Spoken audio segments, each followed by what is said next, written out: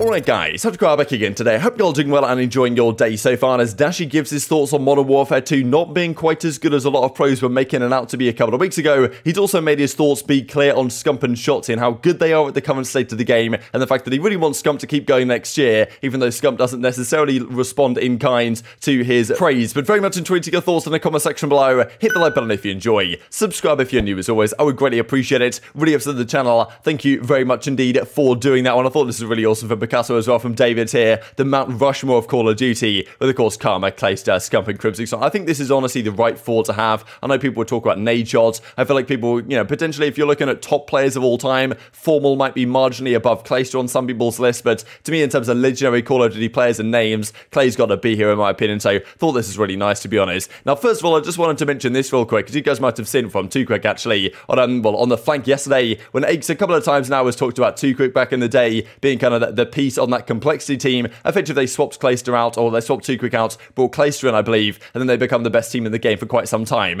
Now yeah, Too Quick, Aix has been kind of roasting him recently, saying he's a Dave Paddy-esque figure that you know, basically didn't do all that much on the map, didn't drop that much damage, effectively just needed to be dropped. Now Too Quick of course is not particularly happy about this kind of a characterization of him, and saying, oh bro, you know, where can I get on the show? My name keeps coming up, I would like at least to defend my name. So that would be kind of spicy if Zoom was like, okay, yeah, down, let's get him on. Too Quick versus Aix to kind of maybe air out some old beef from about a decade ago. That'd be rather spicy, so we'll see how that one develops. But I wanted to mention this with regard to Modern Warfare 2 because, like, look, we know all the talk from the pro players the last couple of weeks or so. Wow, this game's going to be really special, really looking forward to it. Wow, Infinity Ward killed it this year, all this type of classic stuff they tweet out. Now apparently that's actually not the case at all, and I think it's kind of rare actually that we get thoughts from pros before the season that the fact the game actually might not be that good. Usually it's all positives, but we know what to expect at this point, right? So Tom Henderson, actually one of the leakers, says, I hope they cut half the stuff out that they're intending to put in the multiplayer, to be honest. Hope I'm wrong on this, but some of the stuff they're adding just seems terrible. So we heard some rumors the other day that like on maps like Wetwork, for example, some of these like crates and stuff that usually would just be solid in place where they are normally. They can like move around and stuff like that potentially. They can do that certainly in campaign. They thought, okay, we've kind of coded it for campaign,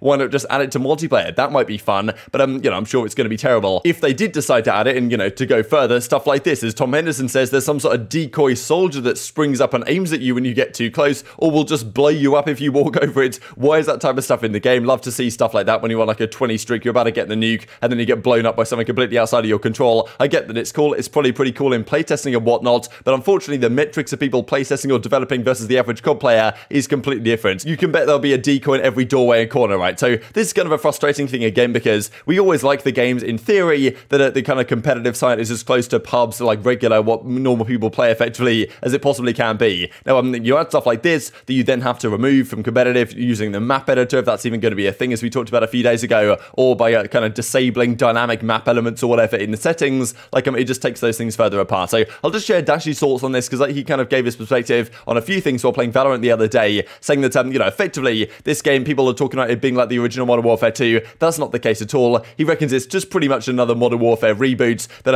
effectively isn't really going to be all that special, right? People have been gassing it up, but actually like there's nothing particularly good about it. It's not like everyone's gassing because it's like MW2, but does anyone have fun? I don't think it's MW2 like how it was like back in the day. It's gonna be like Modern Warfare. It's just gonna be another Modern Warfare, like no doubt. In we go. I don't know if it's gonna be crazy, to be honest, chat.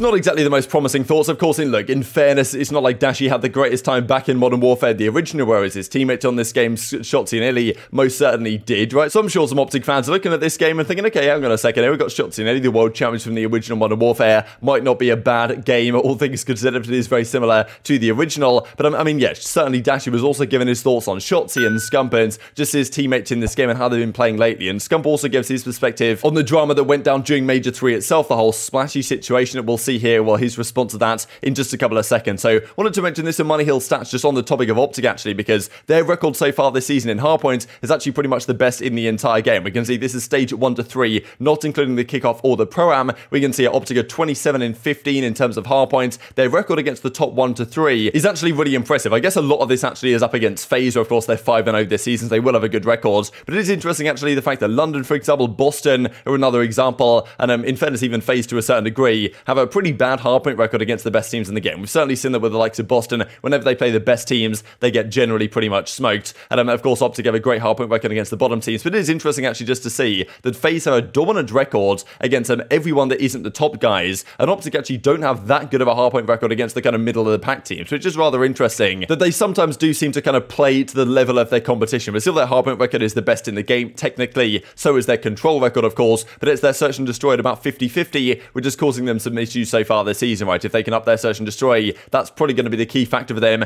as the season progresses, because game 5s are going to need to be won. Now, of course, in this series, they didn't actually go to a game 5, and Scump gives his thoughts on the kind of whole splashy drama when they're up 1-0 against Thieves in the losers bracket, go up 4-1. Dashy falls off the map, and after that, the team seemed to lose full. But Scump said, look, it wasn't Dashy's fault, it was pretty much the entire team's fault, and he was also taking a fair bit of responsibility onto himself, saying like, look, I don't really have bad series in this game. That was my first bad series in a very long time. Taking responsibility on himself, I thought was pretty good of him, but also recognizing it was a team thing that got outplayed map 3 and 4, rather than just kind of the individual thing that Dashy fell off and then the team lost full. Like, you know, it was kind of a more encompassing team dynamic than that one. But also Dashy gives his thoughts on Scump and Shotzzy, saying that, you know, Shotzzy's still, in his opinion, by far the best player in the game, and Scump's also been godlike this year, and certainly doesn't want him to go away anytime soon, but Scump doesn't seem to listen to his gas. Well, yeah, you guys are funny, man. Splashy, yeah, I've seen it. That's not why we lost. I mean, we got outplayed pretty heavily. I mean, we should have won that map, but like we got outplayed pretty heavily on 3-4. I mean, I got on map 4 bad. I didn't know what was going on map 4, brother. I was getting trick shotted. I feel like that's the first bad series that I've had in like a really long time, so it's kind of frustrating. Like a bad series. Like I've had like 0.9s, you know, but it was not great. It was not great. Gotta do better than that. But then, that, like, the reason why Ant gets all like, dude, Ant, I don't think you guys understand. Ant is literally, like, in my opinion, I think he's the best player ever, bro. Like, that's obviously way too, like, A, biased, B, like, his career hasn't even been that long, you know what I mean? But I just know, like, bro, if this guy played any other, if this guy came in packs, bro, if Shotzzy came in packs, you think this guy would have been worse? Like, nah, the comp was different. What? This guy would have been clipping. Attackers win. So, bro, Seth is, like, I actually think Ant's the best player in the game. Not just the best player. Ant, gross, dude. Like, it's insane what that guy does. But I do think Seth is, like, the second best sub in the game. You know what I mean? Like, I think Seth got, like, at this game. But it's like he's just spawned in with Ant. You know what I mean? But I see. That's why I tip him. But, like, he doesn't listen to my tipping. Never listens to it. Seth is raw in this game. So I certainly think for a large part of this year, Scump and Shotzzy were kind of almost number 1, number 2 SMGs in the entire game. As of late, I think the story has maybe changed to some degree. You've got the likes of Hydra up there, you've got Pred, certainly in that conversation right now. Of course, aBeZy and Simp have kind of turned up as well in the last few weeks. Of course, aBeZy still drops 0.8 in Grand Finals, but I think played maybe his best call edge all year back at, of course, Major 3 in that Grand Finals, or just, you know, that event in general, right? So I think certainly like Shotzzy's still the best SMG in the game. Scump, I think, is probably top 5 right now. At some points this year, he's probably been top 2, right? So I think he certainly deserves all the gas he can get from his teammates. It's the SMGs, of course, that are going to win you series generally at the end of the day. And I mean, look at these numbers right here for this entire season so far. Just looking at the fact that outside of Search and Destroy, where Scump is negative, he has a 1.12 in control, a 1.03 in hard points, but he also has so many incredibly impactful moments this season, especially it seems recently in Search and Destroy as well, right? So I think Scump deserves the credit. Like Dashy says, like, he doesn't really seem to take a lot of this stuff on board, because we know that Scump always talks about, okay, yeah, I'll step away next year. Maybe this is my final year competing,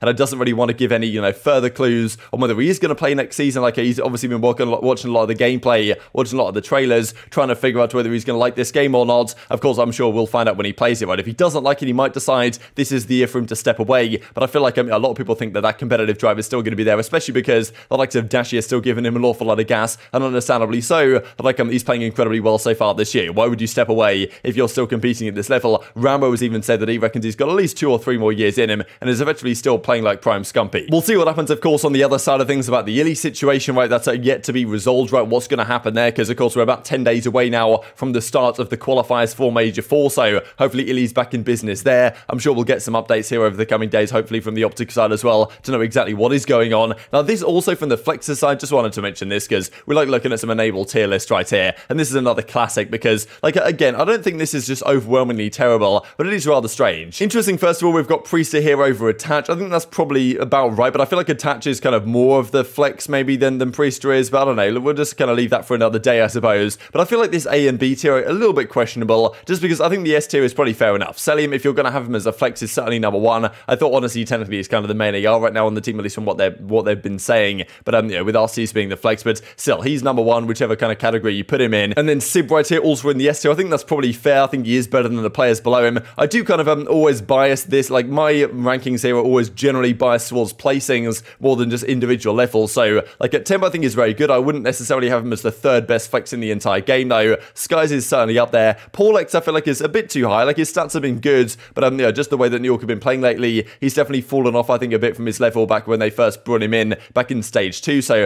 I think for now I think Paulx would be a B tier player, and I think I would just swap Cammy and Paul, to be honest, because Cammy right now is definitely a better player than Paul in my opinion. So like Cammy has to be A tier at least based on how he's playing lately, in my perspective at the very least. I think Illy we can safely put at B for now, just because you don't really know how Illy's been playing or how he's going to play, so I feel like just having him as B makes sense. Gizmo here as well is maybe justified, but then again, like he's also been out for a couple of months, so not really sure where he's going to be. So maybe just Illy and Giz in B, just because you can't really tell what's going to happen there. Drazah in C, I feel like is maybe underrating him a bit. I think he's actually been rather good lately. Definitely better than Gunless and all the guys below, in my opinion at least. So I'd probably have Drazah up in B with these other guys. Maybe even Gizmo would drop down a tier, just because I don't think he was particularly good before he stepped away. Maybe, you know, external reasons contributing to that one. So yeah, those are the few changes I would make. The D and the C tier probably aren't too bad right now. And just to finish up with this from Breaking Point, I'm guessing Lyman made this one. Rather interesting discussion. Pick one player per role to create the ultimate dynasty roster. So in COD history, there's considered to really be only 2 dynasties that are like guaranteed dynasties. The Complexity Dynasty, the Optic Dynasty, of course. But for Eco Impact, were kind of briefly considered a dynasty back in, I guess, like mid-2013 time, because they won, I think, like 3 events in a row back in Black Ops 2. They were the first team that really like asserted dominance in Call of Duty history, that won the World Championship, won a few other events as well. Parasite, Miracles, Killer, and Karma. Karma been on all 3 dynasties, apart from the kind of recent FaZe team that some people consider a dynasty. Some people do not quite as of yet. But I do think if they win champs this year, they will kind of cement their status here. It's like, yeah, effectively you got to choose ARs and 2 SMGs. Some of these players don't fit perfectly into these categories. The likes of, you know, X didn't really use an AR back in Ghost because it was a 3 SMG meta. Effectively, he used a lot of the Vector, but you've got to make it work to some degree. It does depend, of course, what era and what game you're looking to build a team for, and also like, you know, whether these players are in their primes or not. But if I had to take prime players on this list, I would definitely take Formal as one of my main ARs. I think I would take Ghost's Crim as my second main AR over kind of the Optic team Crim. So like, I'd probably have Formal. Gotta have Scump, I think, from C as the SMG here as well. So, and then I would take probably either Karma or aBeZy, depending on the game. If I'm going for like a Jetpack Hero type title where Karma was so good, or like even earlier than that, right, back in the Advanced Warfare, Ghost, Black Ops 2, like I would take Karma. But if I'm preparing for one of these more recent games, I'd probably pair up Scump and aBeZy with Ghost Crim